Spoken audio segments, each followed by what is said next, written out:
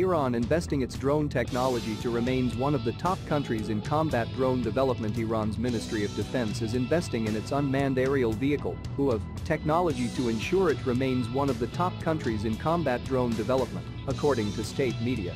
According to the Jerusalem Post, Iran has produced several lines of drones, such as the Ababil series, the Mohajer, the Karrar and the Fotros. The Karrar, for instance, is a jet-powered target drone manufactured by the Iran Aircraft Industrial Company.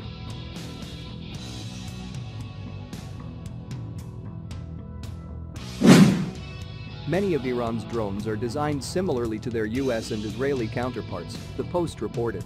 Its Fotros UAV was built by the Iran Aviation Industries Organization, IAIO, and is one of the largest drones operated by Iran.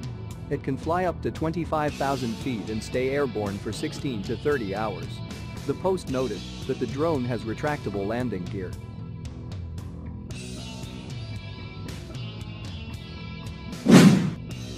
Iran has also invested in vertical armor-piercing bombs to be used by drones, according to the outlet.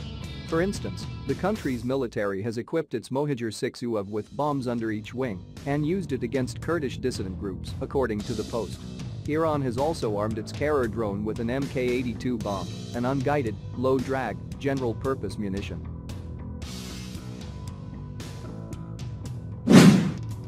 Second Brig. Gen. Afshan Kajafard, head of the IAIO, revealed on Saturday that Iran is one of the top 5 countries in UAV development. The international bodies which assess the country's air combat power have ranked Iran 5th world power in the field of drones or UAVs, Kajafard said, Fars News reported. We will certainly supply anything needed inside to strengthen the country's deterrence power, and we will not wait for the removal or extension of the sanctions, Kajafard added, insinuating that the country plans to export military products following sanction termination.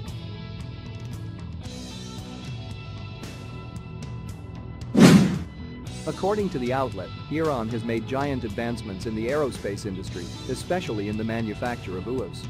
Last February, Iranian Army Deputy Commander for Coordination Brig. Gen.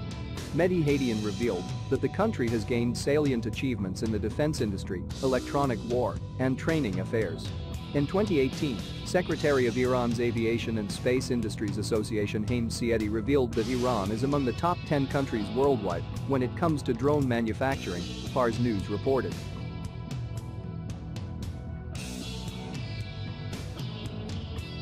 The group also said that Iran is building drone components in 8 factories across the country that it then ships for assembly and deployment in Iraq and Syria, where it has numerous militia groups operating under its command, or at the very least strongly influences.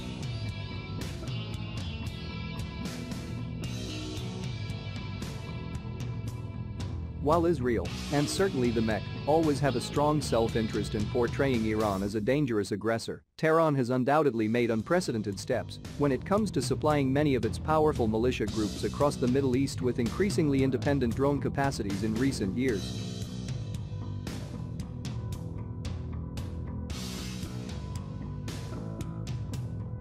There is ample evidence and examples from the past 2 years alone that aptly demonstrate how this has become the case.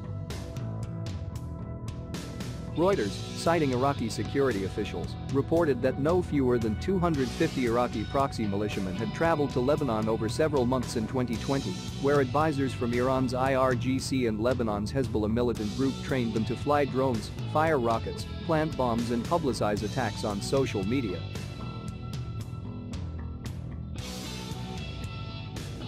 The Reuters story detailed how Iran has shifted its strategy to relying more on smaller groups rather than larger established militias for certain operations. These groups, the report revealed, are less prone to infiltration and could prove more effective in deploying the latest techniques Iran has developed to strike its foes, such as armed drones. Iran's proliferation of drones in the arsenals of its proxy militias across the Middle East has received quite a bit of attention in recent weeks. This isn't surprising.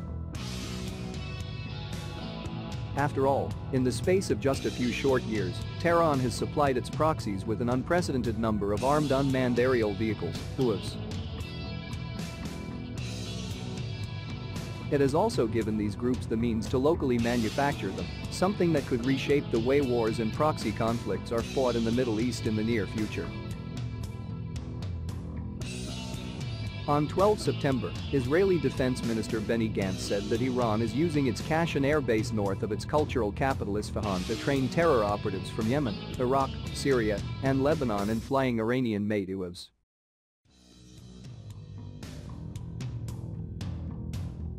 Shortly thereafter, in his address to the United Nations General Assembly on 27 September, Israel's new Prime Minister Naftali Bennett said that Iran in the past year has operationalized a new deadly terror unit, swarms of killer UAVs armed with lethal weapons that can attack any place anytime.